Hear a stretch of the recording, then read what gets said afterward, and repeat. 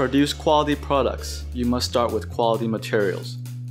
Irwin's rims begin their journey from raw Toray fibers woven in-house for consistent quality.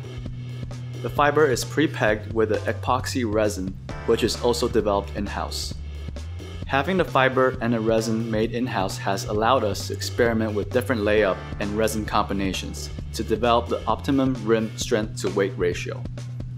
Creating carbon fiber rims is a time-consuming process. It is formed from multiple layers of individual carbon sheets. If any pockets of bubble are trapped in the individual layers within the braking surface, it will cause the air bubble to expand when temperature rises and cause the rim to expand and warp. To keep the structural integrity of the rims, we modify the braking section of the rim when temperature increases the most. Instead of using a metal mold to form the hook bead section, we use elastic band mold that has an 8% higher volume thermal expansion coefficient than the metal mold.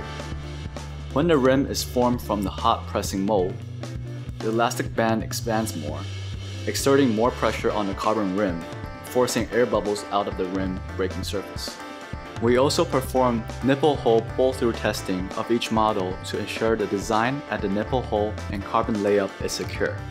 We perform this test with the toughest standards. We pull a spoke from the rim until the spoke breaks, which is more than 300 kgf. We test this not only to ensure the rim can withstand the stress, but to ensure the nipple holes is in perfect shape even after a spoke breaks. This way, we can be rest assured that if a spoke breaks, you will only need to replace the broken spoke and retrue the wheel, instead of replacing the entire wheel. At Irwin, we think through every possibility to ensure the delight of our customers.